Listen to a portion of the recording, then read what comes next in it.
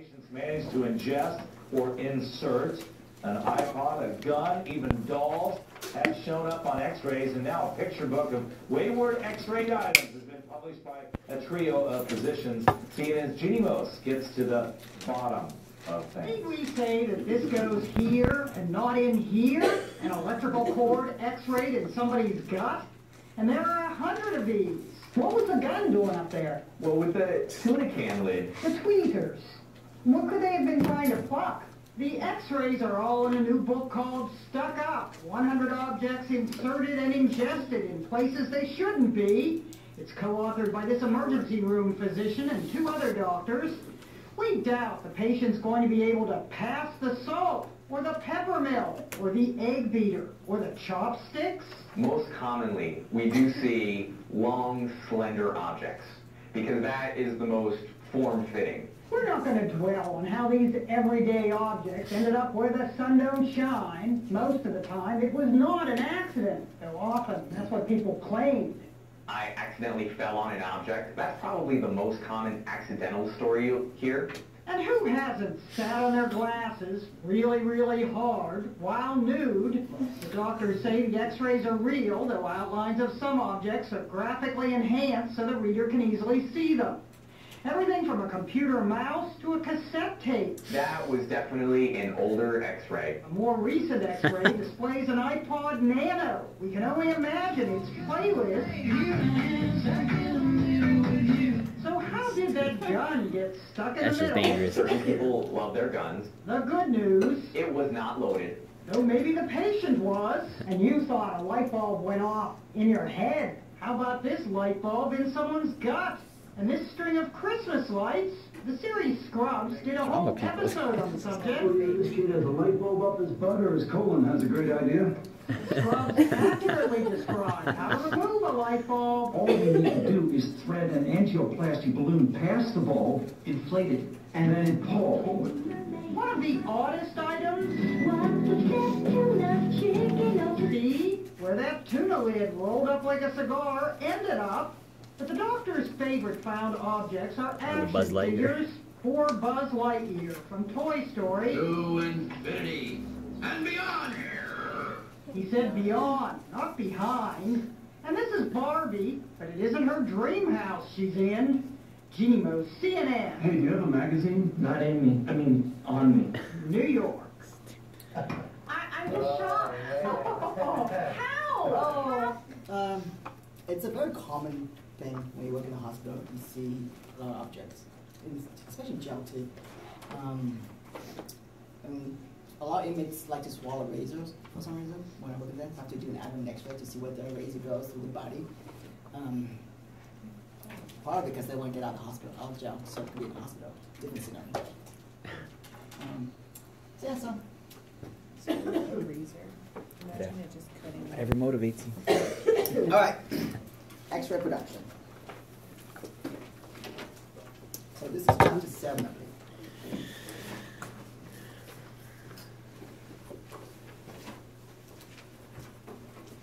In order to generate X-ray, we need to have 3 things happen at once. We need a source of electrons, and that is where the cathode provides the electrons through the process of thermionic emission. And those electrons have to escape at a very high speed, so they have to accelerate from the cathode to the anode within an inch apart at a very fast velocity. In fact, they travel almost at the speed of light.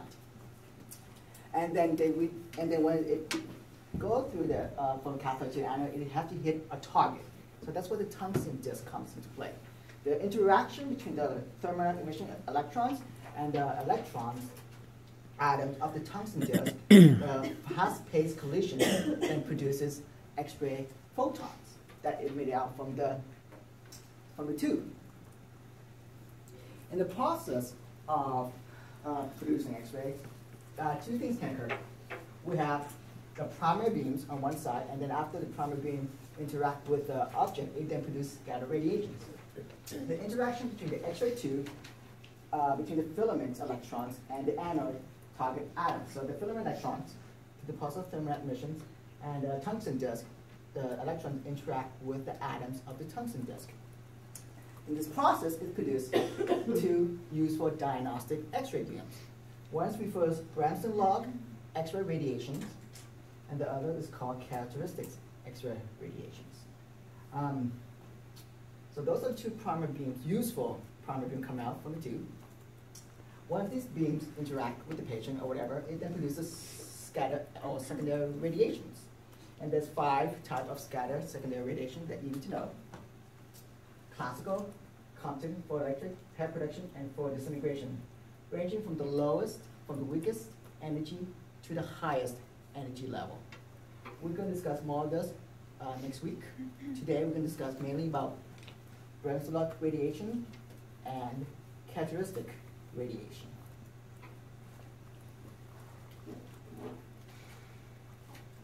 Yes? What are those 5 types of radiation going Those are scatter secondary radiation.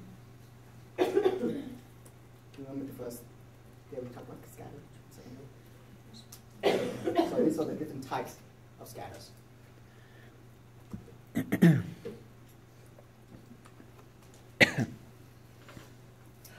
Everyone have this down? No. Oh, okay.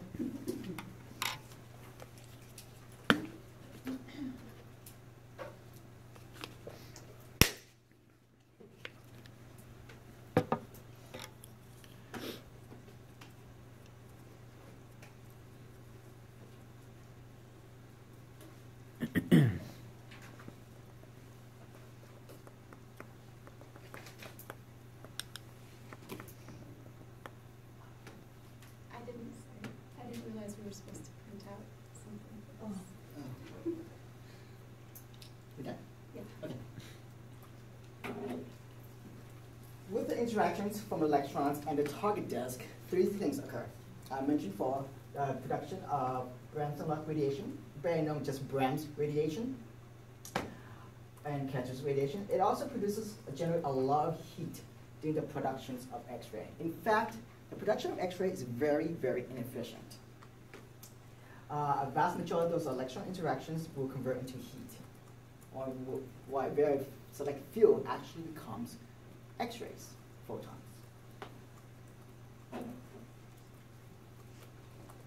So we can talk about heat production.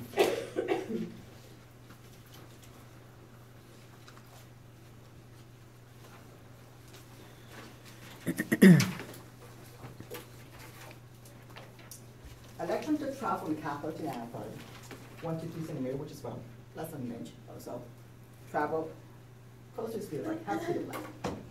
Those through the process of thermal emissions, these electrons refer as projectile electrons. So it's projectile from the cathode to anode, very, very high speed. Some of these projectile electrons, will convert into X-ray photons, while a vast majority will just interact with the atoms of the tungsten disk and become heat. In fact, 99% of the kinetic energy of the projectile electrons is converted to heat.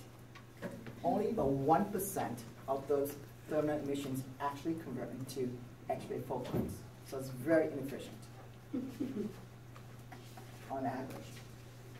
To increase the efficiency of X-ray productions, the higher the kV, kilovolt, the energy level, the higher the efficiency of X-ray productions. So when we talk about like in the radiation therapy, it's the megavolts. So it generates more than 1%. I can't remember exactly. I think it's like 5% of the X-rays of the mega electron volts compared to action to X-rays. So it's very, very inefficient. If you can find a better way to produce X-ray, you could become a millionaire. Or a billionaire. So the higher the kV, the more efficiency X-ray productions occur.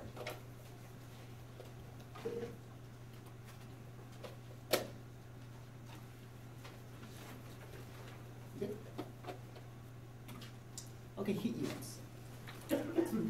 Different type of generator will generate different type of heat units. And this just measure a heat unit is not temperature scale. So it's used on anode cooling charts to determine how long it takes to cool off the X-ray tube. With a single phase generator, the basic formula to calculate the heat units will be just the techniques and then the number of exposures. So the following will be kV times MA times seconds, or just kV and mass if it's combined, plus times the number of exposures. With 3-phase, 6 poles, everything the same, with section included 1.35 constant number. 3-phase 12 poles, everything the same as single phase. The difference is you have 2 times with a constant number of 1.41. And then we have high frequency generator. They're the same, with the exception that you use a constant number of 1.45 as your constant number to calculate the heat unit.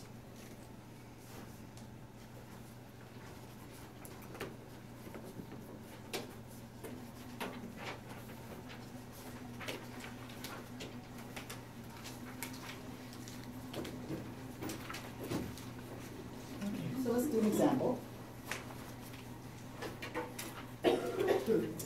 How many heat unit will be generated in a tube with the following exposure factors from a single phase generator? Here's the following technique: 75 kV, 100 MA, half a second, 3 exposures.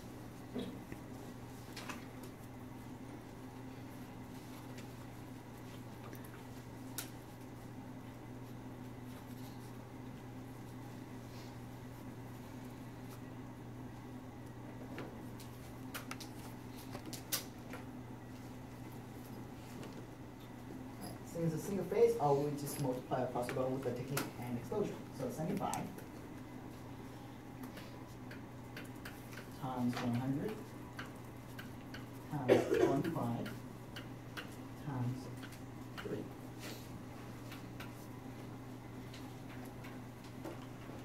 Times 100.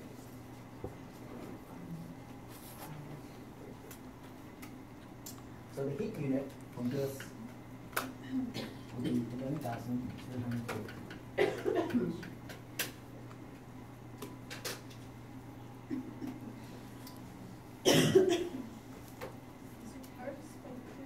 Heat unit.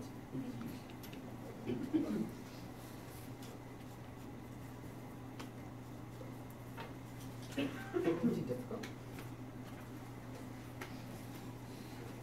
Any questions?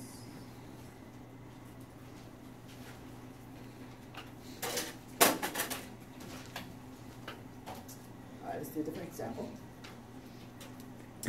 What is the heat unit from a single exposure at 100 MA, 60 kV, 5 milliseconds, with a distance of 120 centimeters using 3-phase 12-pulse generator?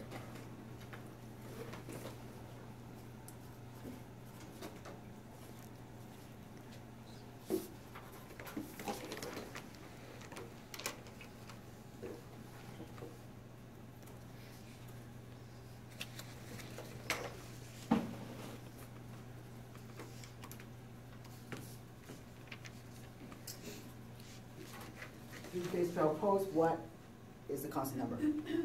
1.41. 1.41. So we're going to multiply 60 times 100 times 5 milliseconds. Move decimal over. 1, 2, 3, so it'll be 0.005.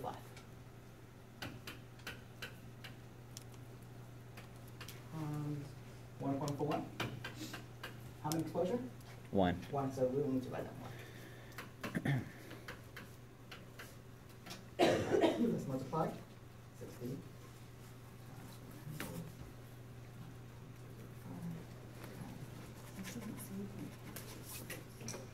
It says 5 milliseconds. Yeah. 42 from this one single exposure based on the bond technique.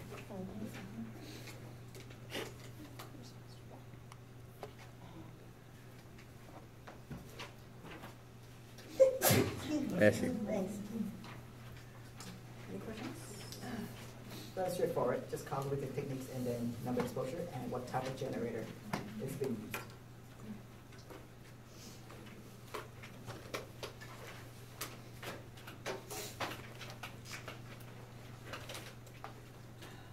All right, let's do one last example. How many heat unit will be generated in a three-phase 6-pole unit using the following exposure factors? We have 70 kV, 100 mA, and 500 milliseconds.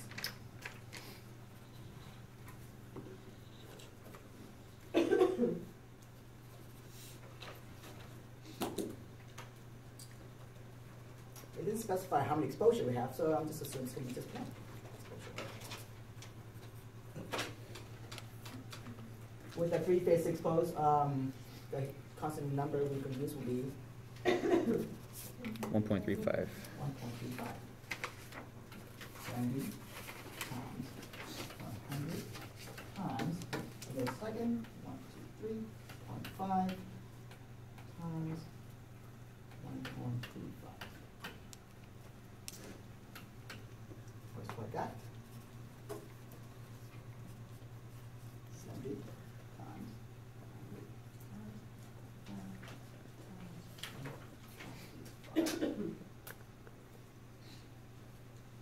47.25, that's correct? Mm-hmm.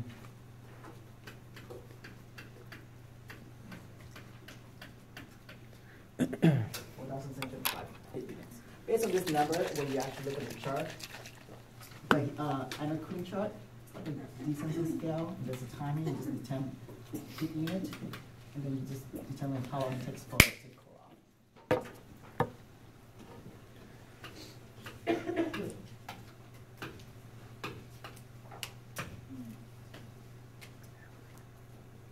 So that's how to get the heat unit and calculate for the heat units.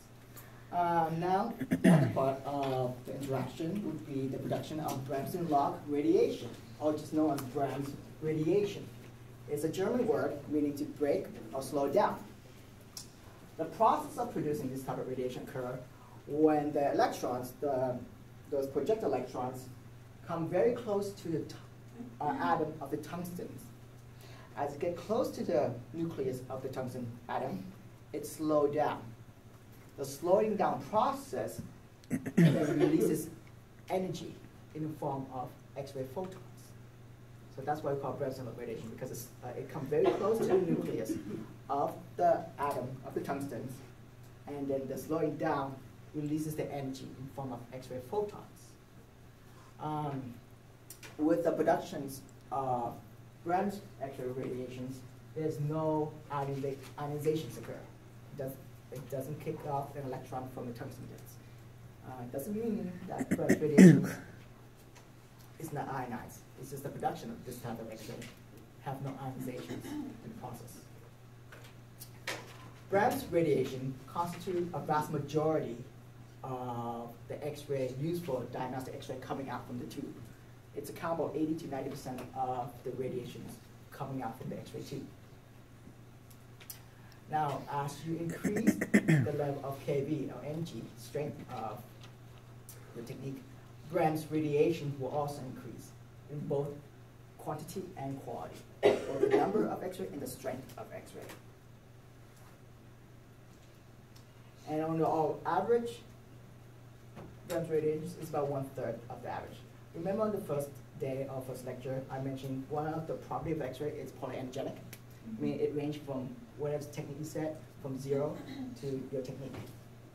And if you call, let's say, for example, it's 90 kV, your technique, so it ranges from 0 to 90. And on the average, it's about 1/3. So if 90 kV, what's the average of 90? 30. So 30 kV. So on average.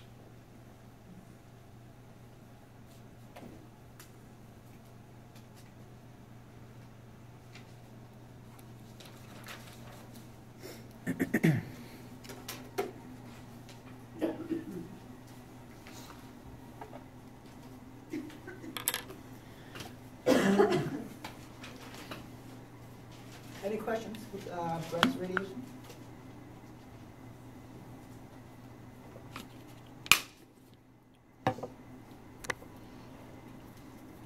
So it's just a drawing of how it works. The projected electrons come from the cathode, going to the atoms of the tungsten disk, get close to the nucleus. As they get close to the nucleus, it's slowed down.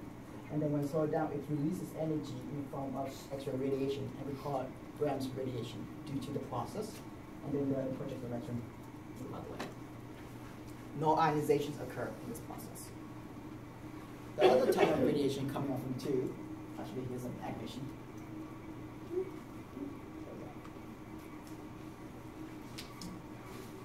With the characteristic radiation. This constitutes about 10 to 20% of the X-ray productions, depending on the level of energy.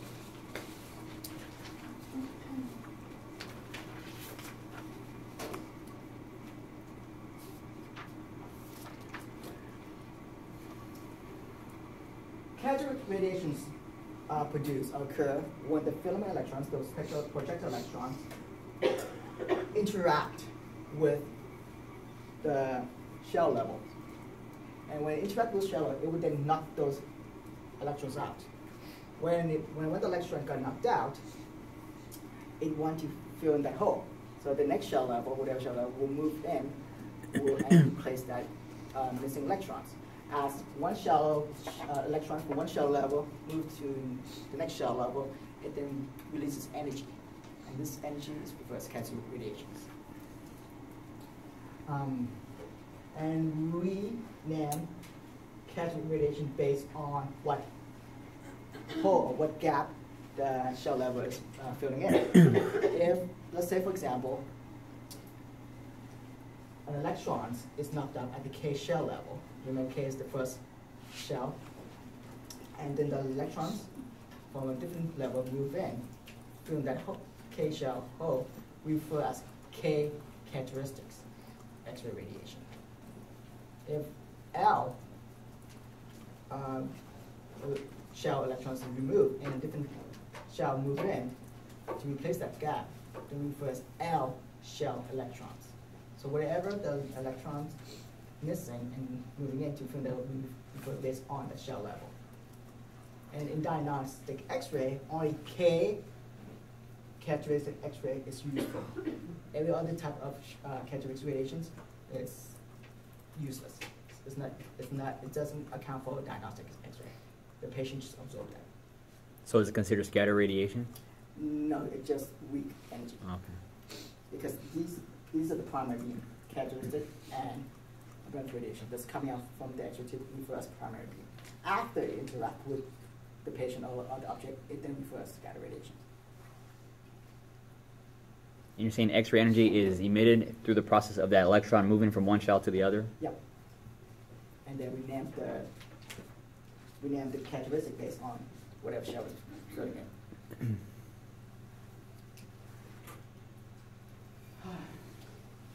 The energy of the characteristic radiation is based on the differences of the bonding energy that it's moving from one shell moving into the other shell. So where the bonding energy is. For example,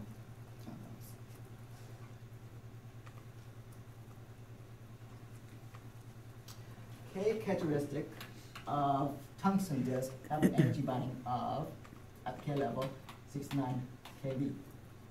And let's say the next shell, it doesn't have to be the next shell, it could be any shell that moves in to cover the gap. And if the one electron moves out, L shell have a binding energy of 12. The difference between 69 and 12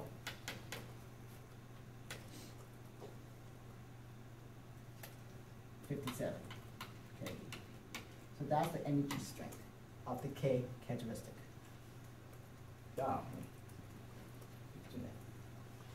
As the atomic number increases of the material, characteristic radiation will also increases. So it's based on different bindings. In order for it to have useful diagnostic X-rays, the energies have to be 69 kV. The projected electrons have to be strong enough, have to be at least 69 in order to knock the K binding energy from the tungsten disk. If it's weaker than that, it won't knock out the K binding energy. It will knock out other binding energies, maybe such as L, M, but won't knock out K. And those L, M, and so forth will be just useless X-rays. Not useless, it just won't account as part of the diagnostic X-ray. The only thing that's useful is the K characteristics X-rays.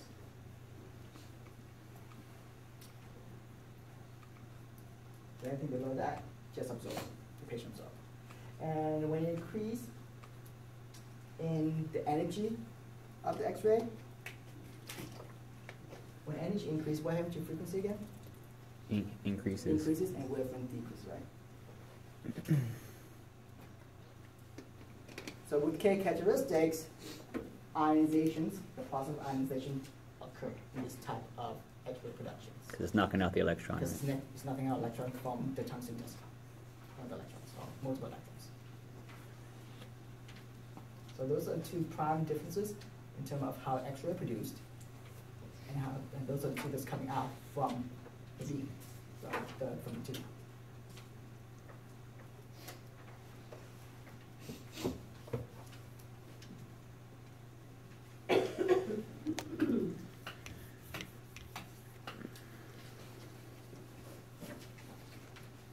Animation. Okay, so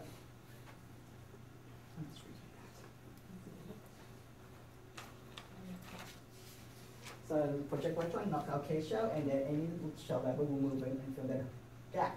As it moves in, it releases an X-ray photon. Only on the K shell.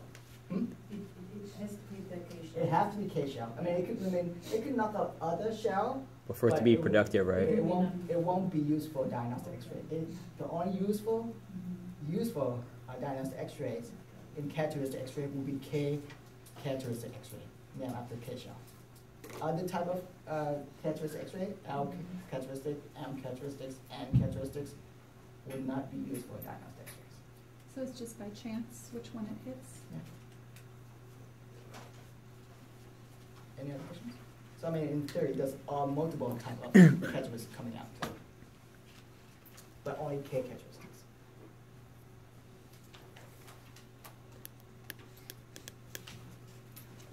Okay, so here's a graph of the spectrum, X-ray spectrum. That's the X-ray energy coming out from the tube, and based on the number of X-ray versus the X-ray energy. And since it's polyenergetic, it ranges from 0 kV coming out from the tube all the way to whatever the setting is. And at the point 69, that's where the energy level needed for K characteristics to produce, you see a spike right here, and then go down there.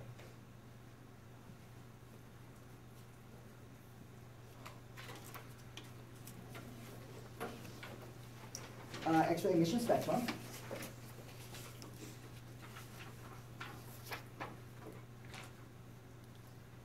X-ray emission spectrum is pretty much a graph that represents the amount of X-rays coming out from the tube.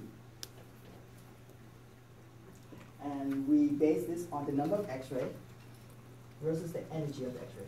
So quantity and quality. Pretty much what it is, quantity and quality. Number of X-rays is the quantity, X-ray energy is the quality of the X-ray.